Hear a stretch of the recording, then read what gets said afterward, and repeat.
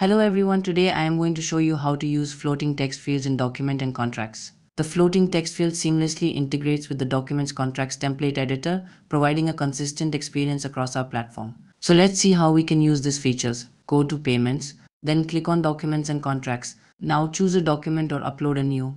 I am uploading a new document. Now click on new and upload a document. My document is now uploading.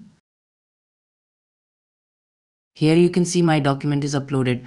Users can now place text fields anywhere within a document, adding a touch of flexibility. For example, I am adding a text. Text fields can be resized to adapt to variable text lengths. Streamline the process by assigning text fields directly within the document, simplifying interactions with recipients. Now you can go to the next page within a click. Introducing new date field element in the document and document template builder. Now you can easily drag and drop a fillable date field element into uploaded PDFs or documents, streamlining the process of adding date-related information. Added support for moving draggable element via keyboard.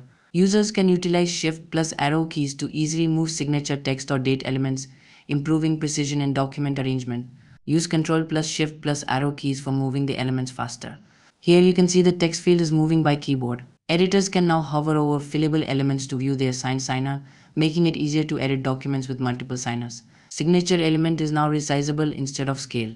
We hope you enjoy all the features. See you next time.